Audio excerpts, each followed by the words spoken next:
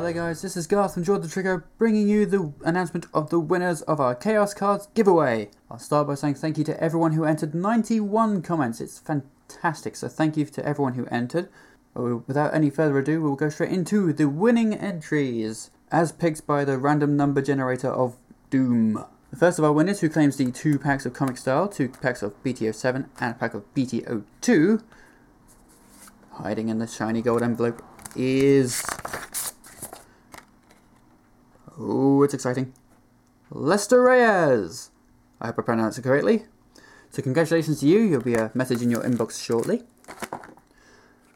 And claiming the other prize of 2 packs of Comic Style, 2 packs of BT07 and a pack of BT05 is... he's holding it upside down. Smooth. Oh, and it is... GameStar458. So congratulations to you. Again, there'll be a message in both of your inboxes shortly with instructions on how to claim your prizes.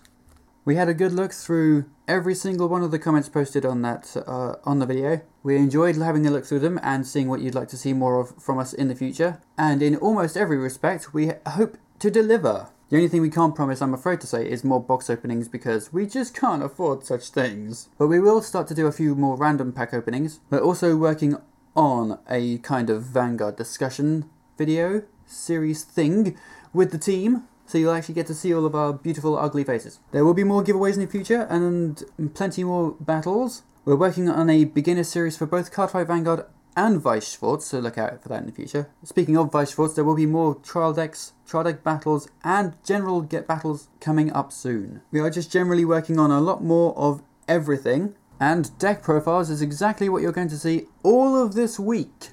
Every weekday we will have a Set 9 related Vanguard deck profile, so look forward to that. And the week after, we're going to dedicate it entirely to Vice Schwartz. So all of you Vice Schwartz fans can look forward to that. Unfortunately, that will not end with a Sword Art Online booster box opening, because we are just a bit too poor for that one. However, budget reasons. Yeah, budgetary reasons mean otherwise. However, we will buy a couple of random packs and open them up on the channel for you to see. So yes, stay tuned for lots of awesome new content from us and plenty of it. Thank you so much for all your support for our channels that you've provided so far.